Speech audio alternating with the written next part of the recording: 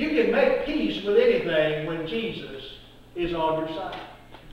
The hardest things that we will ever face in our life, we can make peace with them when Jesus Christ is in our heart and we let Him control our life. We can lay down with the lion and sleep right beside it if we have Jesus in our heart. You say, well, you're crazy. I wouldn't like to lay down with that lion. Well, if you had Jesus in your heart, you could. You say, well, He might eat me. Well, there's two things that's going to happen if you have Jesus in your heart during that situation. Number one, if He ate most of you, He's going to get indigestion. And the second thing is if He ate you, you're going to be in heaven with Christ. So what better thing could happen? You could lay down with the lion, and no matter what happens, everything is going to be okay. That peace is letting Jesus rule your life. That peace is laying all of your cares at His feet and letting Him take care of it. Only those who are justified by faith in Christ possess everlasting peace.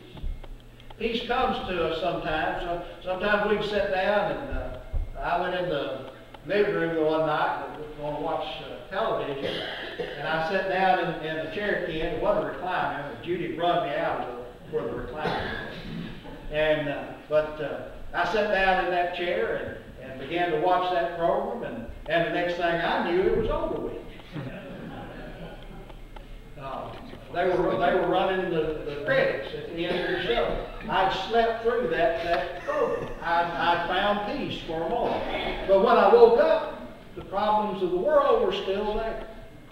Jesus can take away those problems because we are justified by faith in Christ.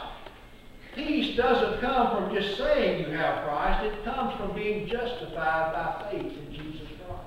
And what does that mean? That means that you have made a decision to surrender your life wholly to Christ. Not part, but wholly. Everything that you have.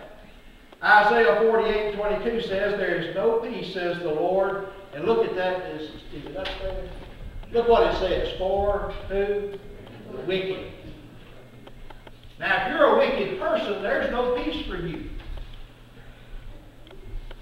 There is no peace for the wicked. You ever thought you got away with something and years later came back and did you? Oh yeah. Oh yeah. You think there's no peace for the wicked. When we do something that's wrong, it will eventually come back and visit us. If not, bite us pretty hard. And that's because there is no peace for the wicked. But there is peace for those that love Christ. We need to understand, if we're going to be a peacemaker, what it takes to be a peacemaker. We need to understand that role. As Betty brought it out pretty well the other night. The peacemaker is not just someone that's peaceable. It's not someone that's just a peace lover. It's not even someone that's just a peacekeeper. You can be all of those things and still not have peace. I read a little word that in history there have been a lot of people that love peace that actually were supporters of war. Now that's kind of a rocky road there, isn't it? To say you love peace and yet you make war. The true peacemaker is not just a peaceable person or a lover of peace. A true peacemaker is someone that's active and has a positive force in the church, in the community, in the world. Do your friends influence you? The answer is yes.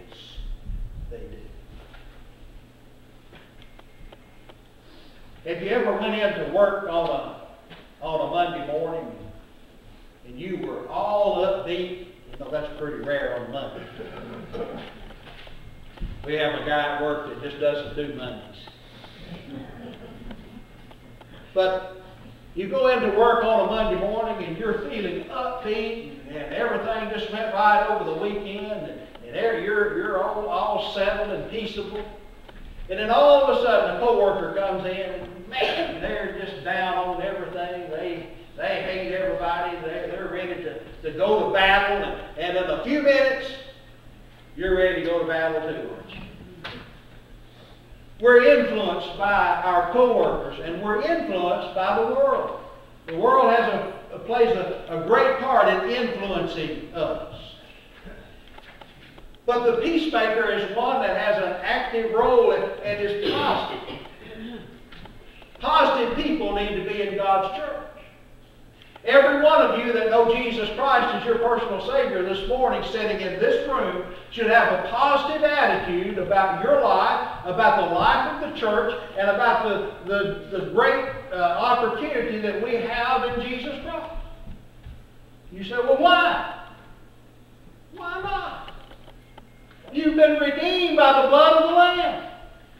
The problems of the world are not yours. You've let Jesus have them, or supposedly you have.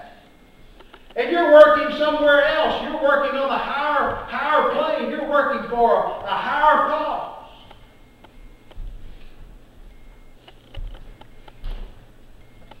But there's one other problem with this. The reason that there are not many peacemakers in our world is this. Listen to what I have to say. If a person is going to be a peacemaker, he first has to make peace with himself. You have to make peace with yourself. And I would ask you to raise your hand, but I'm not that dumb. I'm not going to ask you. Because most of us have never made peace with ourselves. You ever go beat yourself up?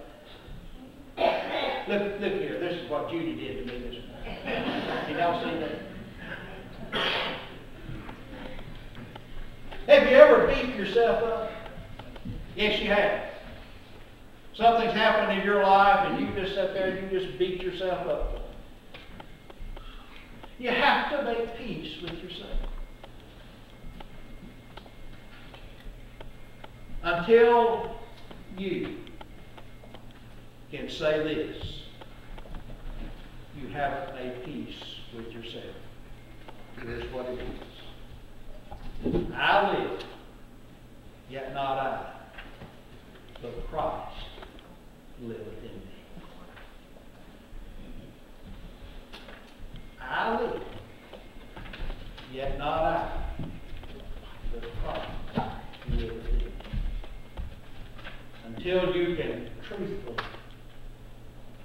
passionately, excitedly say those words, you've never made peace with yourself. Folks, Christ makes us a peacemaker. Now, the peacemaker goes on, if he has that attitude that I live, yet not I, but Christ lives in me, the peacemaker can make peace with others. And the peacemaker goes out and finds creative ways. I think we came to the conclusion the other night as a peacemaker. To be a peacemaker, you wind up giving up something. Don't you? Jim and I can sit here and we can fight over something. And he can think he's right. I can think that I'm right. I can be hard-headed. He can be hard-headed. And until we decide, or until one of us decides, that we're going to give up something, there'll never be peace. Now,